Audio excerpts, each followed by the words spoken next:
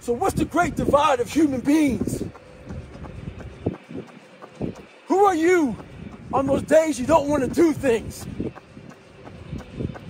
It's easy to conquer when it's good weather. You got good sleep. Work's going good. The family's good. You feel great.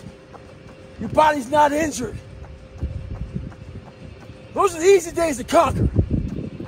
But who are you on those fucking days when all hell's broke loose? Your body's fucked up. You're sore. You're depressed. You're miserable.